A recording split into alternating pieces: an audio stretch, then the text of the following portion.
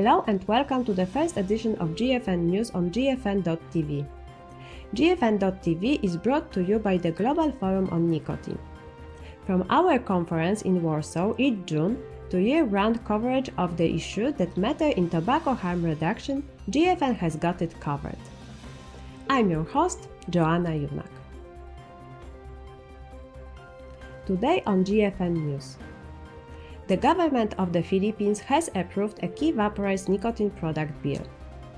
What is FDA doing regarding the regulation of thousands of vaping products in the United States? David Sweanor of the University of Ottawa shares his thoughts on doctors and nicotine. Is it true that vaping is a less effective method of quitting smoking than other nicotine replacement aids? And we bring you to the first of our interview series from Reg Watch Brent Stafford and his guest, GFN22 keynote speaker Dr. Mark Tyndall, on vaping, health and harm reduction. The Philippines is expected to make its vaporized nicotine products regulation bill law, regulating the manufacture, sale and use of e-cigarettes and heated tobacco products. Experts say that it will promote cessation and save lives among the country's 70 million smokers. Yet, the Department of Health has condemned what it calls the bill blatant disregard to public health. If confirmed, the policy will be a welcome step towards harm reduction for a country that has for years conducted a brutal drug war under President Rodrigo Duterte. Meanwhile, in the United States, much uncertainty remains over the FDA role in regulating vaping products. Let's cross over to Will Godfrey from Filter Magazine for an update. Hi, Will. Hi, Joanna. Great to be here. Yes, over here, all eyes remain on the FDA as they have been for many months. As you'll recall, the agency had until September 2021 to determine under its fledgling pre-market tobacco product application process whether every vape product submitted was, quote, appropriate for the protection of public health and could therefore be legally sold. Missing that deadline, the agency has since approved exactly one tobacco-flavored vape that very few people use, together with a couple of cartridges. It remains silent on applications from companies with the largest market share. And what about with smaller companies? Well, the FDA has meanwhile issued denials for thousands of applications from small to mid-sized companies, seemingly using a sweeping one-size-fits-all approach rather than the promised case-by-case evaluations. As we await decisions on the biggest players, some of those denied companies have been fighting back in court. My Filter colleague Alex Norsha has been regularly covering these situations, so let's now switch to him for some updates.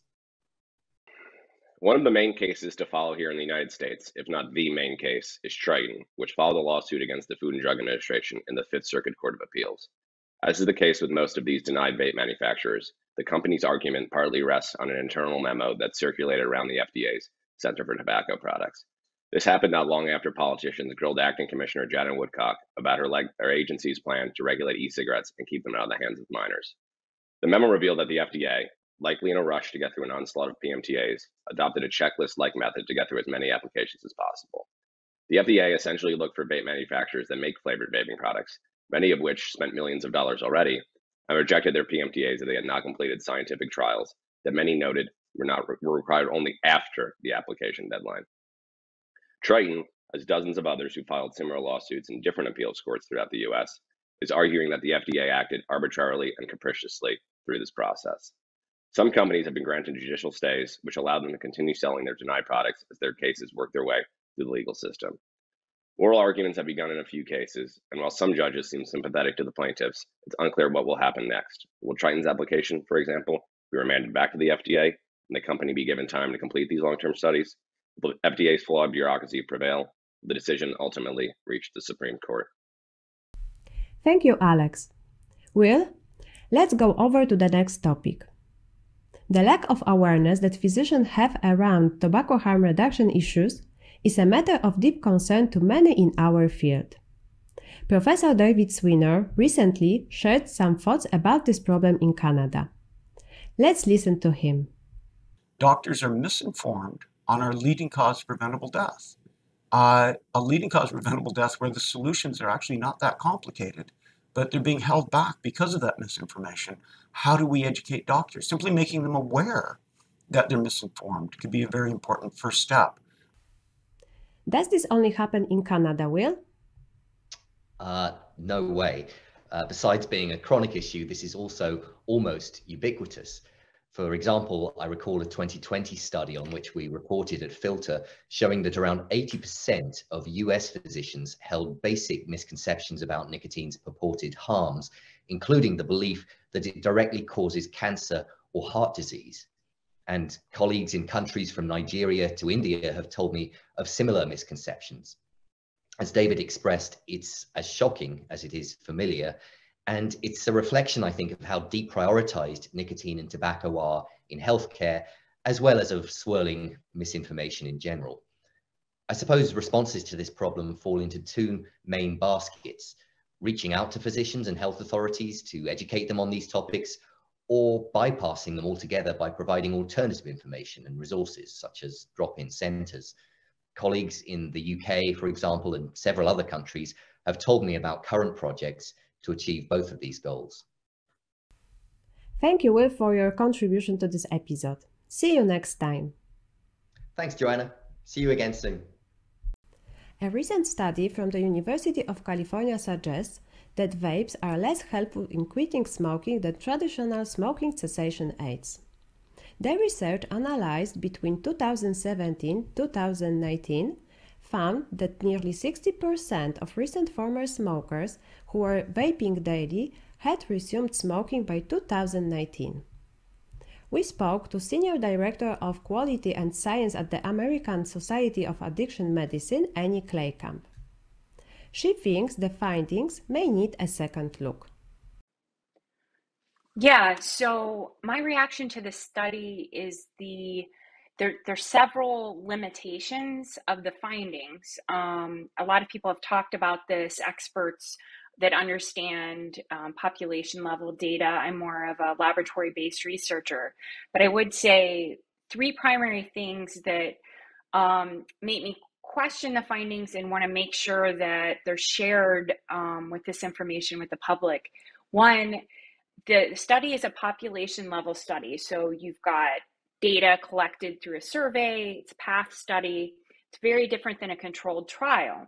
That's important because we have controlled trials showing that e-cigarettes can promote cessation, including a Cochrane review, which is collapsing data across trials. And so the fact that that Cochrane review, those trials represented in it, show that e-cigarettes promote cessation or are associated with it statistically, and that this study does not show that, that should be something we keep in mind. Why is that? And that sort of goes to the methodology. So there could be many reasons that someone might use an e-cigarette and then you find that they may not be able to stop with it. Maybe they are not using that e-cigarette in a way that delivers the nicotine that they need to replace smoking. And we know that a lot of the device types used in this particular sample were older, they weren't the newer generation that might be delivering nicotine more on par with smoking. So for example, Juuls, and that's important. That's delivering nicotine in a way that better models smoking is the way nicotine replacement was developed. And you need to be able to deliver that nicotine so a person doesn't go into withdrawal and wants to smoke. Other reasons could be variables or variants that it's just difficult to control for in a population level study. So that's just an inherent challenge to any study where you're surveying people. There may be particular considerations that even statistically you'll never be able to control for. I would say the other thing I wanted to point out about this study, my reaction to it is it's very focused on cessation. So the main outcome is, was there any puff from a cigarette in the last 12 months? Any puff. To me, that is an important data point. But for me, I'm also interested, were you able to reduce your smoking at all? Were you able to reduce any of the harms, carbon monoxide levels from smoking? Maybe because you didn't do a full switch and maybe you occasionally puffed on a cigarette at a party, but compared to the year before, maybe you reduced your smoking by 50%. I think that to me is more important because my understanding of any type of drug that you are trying to replace with another behavior, reducing that dangerous behavior, smoking, in any way is going to improve your health. And so I think that messaging is important.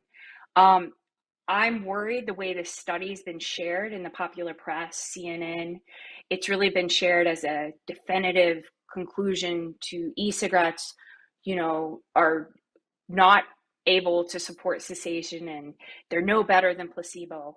But the same study found that evidence-based quote unquote treatments that have been approved by the FDA and other regulatory agencies like nicotine replacement therapy, varenicline, were also not very effective. And this really makes you question what was going on in this study. So if these participants were trying to stop smoking, they used nicotine replacement, something that we recommend all over the world, and they still weren't able to smoke, most of them.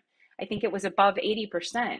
We're not talking about that in the coverage in CNN. And I think this is a really big problem because if you're a smoker and you're reading that study, you may be less inclined to try e-cigarettes. And we know, as shown by the Cochrane Review, among other data, that there are a lot of people that have stopped or reduced their smoking because of e-cigarettes. And that's a really important message that's lost in the coverage of this article. Thank you, Annie, for sharing your insights. And now, we are pleased to introduce the first of a regular interview series of GFN.TV in partnership with RegWatch. Today, Brent Stafford interviews leading Canadian harm reductionist Dr. Mark Tyndall, who is set to deliver a keynote speech at GFN 22 in Warsaw. Over to you, Brent.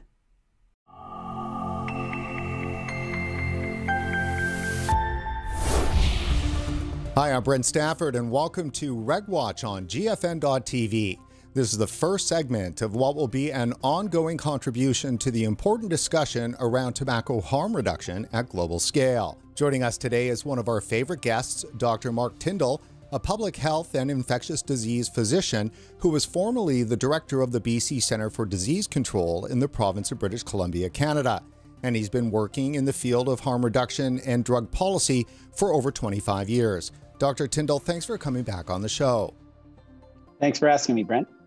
So our conversations here on GFN.TV are intended to reach a global audience, and therefore some of our viewers today may not be familiar with you from your past appearances here on RegWatch. Please share a bit about who you are, your work, and why tobacco harm reduction is a special interest. Sure. I mean, I kind of fell into this through my other work in harm reduction. And at the time I first got interested, I was working in Ottawa, which was about 8 years ago. And my job there was to try and prevent people from getting HIV and hepatitis C who are using injection drugs. And it became clear to me that with the treatments that we had for these infections that I'd spent my career working on, they weren't killing people. It was smoking that was killing people. So the prospective cohorts I was working in, the leading cause of death by far was cigarette smoking. And so I got, with the lessons I'd learned from harm reduction, I started getting interested in alternative ways to get nicotine, and vaping was emerging at that time, and I've just been following this and trying to promote this idea now for 8 years probably. So you're a doctor, as we kind of say here on RegWatch. You have patients you treat? Yeah, well, that's been my career. I mostly infectious diseases, but I'm also a researcher. I have a doctoral degree in epidemiology, and so I've done my fair share of research over the years. So let me ask you, when it comes to safer nicotine products, specifically nicotine vapes, what's your position? Well, everybody should be using them. I mean, I'm very frustrated when I see the lack of movement on this. I think, like many of us, I believe this is the biggest contribution we could make to public health and improving the global health statistics if we could get people off cigarettes. And so I'm an ardent sort of anti-tobacco person, but I'm also very realistic that this is not going to be solved by like banning cigarettes. I mean, this is people use these substances like they use other substances. We have to accept that abstinence is not an effective way to get people off cigarettes for the most part. And so people deserve alternatives, and we could make a huge impact if we got people the right information out there and transition people off cigarettes. So the big question, amazing that I still have to ask it, but are nicotine vapes safe? Well, it's all, the biggest lesson you learn in epidemiology is relative risk. So, I mean, we're stuck with this ridiculous argument that, well, they're not safe. So therefore we shouldn't be promoting them. Well, that just, it makes absolutely no sense. Relative to cigarettes, they're very safe. So, and the same kind of ridiculous argument goes that we really don't know how safe they are because we haven't seen them. We don't have the research. Where's the evidence? And man, again, we do have quite a bit of evidence that because tobacco has been so vilified, there's no external evaluation of any of this stuff. All we can measure is how toxic cigarettes are, but there's really there's no money involved in actually doing the proper long-term research. But it's just so clear. And again, just try to be practical. We know right down to the molecule what's killing people with cigarettes, and all the toxins in a cigarette or combustible tobacco. And to tell me that you take all those chemicals out and it doesn't make any difference, it must be just as dangerous. It's just ludicrous. I mean, it makes absolutely no sense. So the two really sticking points are that the public has not been told the truth about how relatively safe these products are, and we haven't incentivized people to try it, and we're stuck. This far down the road.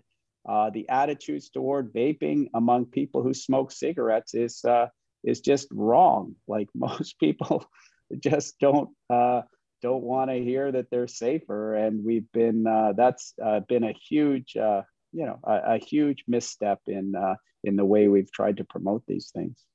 Now, obviously, are people becoming ill or dying because of this misinformation?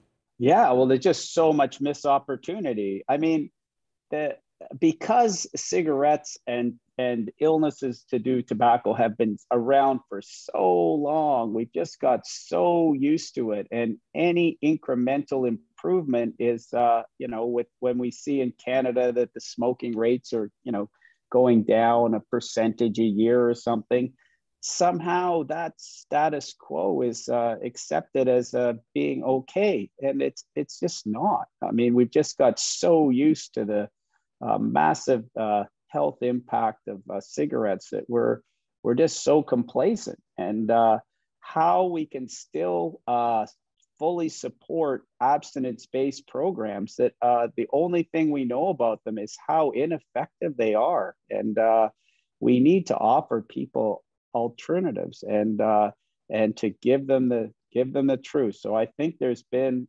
just a lot of really bad coverage about this, and people have not been given the truth. Again, we've been so preoccupied with youth vaping and this whole conspiracy theory that big tobacco is going to try and poison our youth with addictive nicotine products, and they're all going to go on to smoking, and we're going to start all over again. I mean, that just doesn't make any sense at all. Like, it just doesn't, so far-fetched that I can't believe this has kind of been allowed to be the narrative. Why is it that so many within public health believe vaping products are dangerous? Well, I think I don't know if they do. Most people avoid the issue. If you say the vaping eliminates all these toxins, I mean, it's pretty much impossible to make a mechanistic argument that that vaping causes cardiovascular disease. Like, how? Like, it doesn't. It doesn't. So yeah. So, but people don't really fixate on that, and I think you've mentioned this in many of your shows. I mean, they've kept changing the goalposts. That people can't really defend the fact that they are as dangerous, but they now focus on nicotine, and nicotine must be the dangerous thing, and we need to protect our youth and from addiction to nicotine. So they've that's changing the goalposts of things. You mentioned nicotine, Dr. Tyndall. One of the things obviously that's going on is the gateway. That particular issue never seems to go away. It is whack-a-mole, there's no doubt. One minute it's, teen epidemic, the next minute it's E-Valley, some mysterious, vaping-related lung illness. I mean, when does it end? Yeah. No, I mean, the gateway thing, I think, has been disproven so many times. I mean, we've, in Canada at least, we've vilified cigarettes so much that it's just not an attractive thing for youth to want to do. And so that to think that people would start using nicotine vape and then all of a sudden think that cigarettes would be a good idea is preposterous. It just would not happen. And unless we try to prohibit access to any vaping products. So that's the downside, but prohibition never works. And that's the whole E-Valley story, which set vaping back quite a bit, is basically a story of prohibition. And so we've allowed, people started making this stuff up, and there was huge consequences to that. So we need a regulated, truthful way to get people access to this. Obviously, they should not be advertised as a lifestyle thing, and that or we're not there to promote vaping to young people. But we can really should be promoting it heavily to people who smoke cigarettes. And the other irony of all this with our prohibition is that sure, youth will try nicotine. I mean, they'll try a lot of substances, and that's kind of why cigarettes have continued. The biggest thing, if we're really interested in youth smoking and youth vaping, then we try to work very hard on adult smokers to switch. And because the biggest reason that a youth will take up smoking is because they have their parents or aunts and uncles or other acquaintances who smoke. Like that's the biggest. And so if you really want to help the next generation, you would want to encourage parents who smoke to switch from get off cigarettes. That would be the best way to discourage the next generation of cigarette smokers, for sure. I think that people should have have awareness that if they start vaping or start using nicotine because they enjoy the nicotine, there's a price to pay, and that means you're probably going to continue to use that nicotine. I mean, I think that it's doesn't pose a long-term danger if you're using nicotine every day, but that's something people have to, should be approaching with the eyes wide open. I mean, but most smokers I know actually enjoy smoking and they enjoy the nicotine. So I don't know. I think that the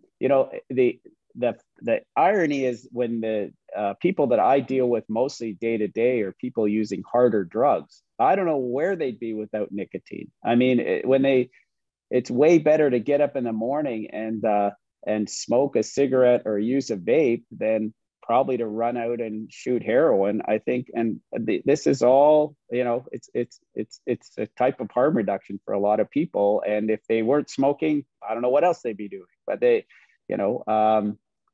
anyways, I'm a hard and fast anti-cigarette person. I mean, I really think that cigarettes cause a lot of damage and really unnecessary damage when we have alternatives for ways for people to get nicotine. And so there's really no reason that we'd want to burn leaves. I mean, we really need to think of this way more sophisticated, except that people will use substances like they like coffee and Coke and alcohol and all the things in our society. This is part of it. Nicotine's one of them. And we want to offer people a regulated, safe way to get it. Have you ever been in a position where other public health colleagues that you've been working with have been very pro harm reduction for drugs like heroin? In fact, indeed, in Canada, we are actually giving that out now as a part of the harm reduction for drugs program, but yet they're adamant that nicotine harm reduction is not a valid use of the theory. My colleagues in public health, definitely I'm still on the outside looking in as far as my attitudes and my promotion of tobacco harm reduction. And these same people will be very supportive of supervised injection sites and other harm reduction things that I've been involved in. And I mean, they've come along, like there has been a movement. I think harm reduction 25 or 30 years ago was still in its infancy. And there was a lot of concerns about enabling people and encouraging more people to be doing these things if we gave out needles and allowed people to inject in safety and things. But I think that's evolved over time. But my experience is there's still a hard stop with cigarettes because people feel that you should just stop. Like, you know, we all know people who have stopped. Why don't you? Like, that's kind of the thinking, that we don't need alternatives for people. They should just stop, and that's and leave it at that. And I think that's still the attitude. Whereas people who are using heroin and cocaine and these other notorious drugs, people feel, well, maybe they can't stop. You know, maybe we have to give them a little bit of a roadway into stopping. But for tobacco, it's just hard and fast. Like, if you smoke cigarettes, you're killing yourself. Just stop. And so it's I think that's the huge roadblock that people don't really see, that for the millions of people who that clearly is not true, they don't really look at it that way. It's just people don't need an alternative. Why would we offer people a nicotine alternative? Like, they just don't need nicotine. Well, actually, talk to 5 million Canadians, they differ. They do think they need nicotine. So let's talk a minute then about Canada and what's specifically going on in that country. Currently, nicotine vaping is legal in Canada. And of course, Canada has been a world leader in the fight against combustible tobacco. Yet Health Canada is in the process right now of potentially banning flavors. What's your assessment of what Health Canada is doing? It makes no sense. I mean, the idea that all the focus is on youth and somehow only youth want flavors, which is totally against everything we know about the vaping industry in Canada, where flavors are a critical component to people trying it and continuing it. And why not? Like, it's just so punitive to me that it should be people's right if they have a flavor. Like, it shouldn't make any difference. So Canada, but I do fear that it's been kind of quiet the last few months. It's unclear what the final decision, but everything I've heard, that probably there'll be a flavor ban, or at least leave it open to provinces to make flavor bans, and provinces love it. So I'm really fearful that that could happen in Canada. And there's really, it's very damaging to people who are trying to transition. And again, the irony is that, Health Canada might say that, well, people, why don't we give them tobacco? That's what they're tobacco flavored. Well, actually, one of the ways to get off your cigarettes is to get rid of that tobacco flavor. I mean, we need to give people an alternative to that. So, I think it's really be a serious misstep if that happens in Canada. But I think the people that are getting the most attention still are anti-youth vaping advocates who still hold to this contention that the only reason that youth are using these vaping is because they like the flavors, and it's just not true. And but unfortunately, that's the narrative that's persisted. I know you'll be speaking at the Global Forum on Nicotine conference in Warsaw, Poland this June 16 to 18. Why is a conference like GFN 22 important, and what might your message be? To be honest, Brent, my academic and medical career has not really been in the tobacco area. So this is somewhat new to me. I know of tobacco conferences that are currently held in Canada and some globally that are basically abstinence-based. They haven't they are out there actively undermining safer nicotine like that. So that is the forum that most tobacco people have. And I know for a fact, I've been disinvited to public health conferences because of my stance on vaping. So there's a very closed door. The forum, I think, is the only place that I know of that invites the range of opinions and has a wide tent for people to discuss this. But it's hard to find any kind of global or at least Canadian or North American tobacco conferences where you can openly talk about alternatives. It's a very closed shop that the most prominent people in this field have been at it for a while. They're abstinence-based, and they're not even open to discussing this. And instead of seeing alternatives as a way to improve people's health or give people other options, they look at it as a side door for more nicotine addiction and more tobacco use, and are totally dismissive of any benefits that people can gain from vaping. Last issue, Dr. Tyndall, are there any potential allies in this battle that we should be thinking about and working with? If we're serious about making a massive transition and actually eliminating cigarette smoking in some kind of time frame, we need to get on board with companies who make cigarettes and are very open, I think, to coming up with alternatives. So they probably do want to salvage their money. They're a company that probably aren't interested in just shutting down cigarettes, but they are probably very interested in coming up with safer alternatives. And so I think we need to help guide the tobacco companies who are still manufacturing cigarettes. And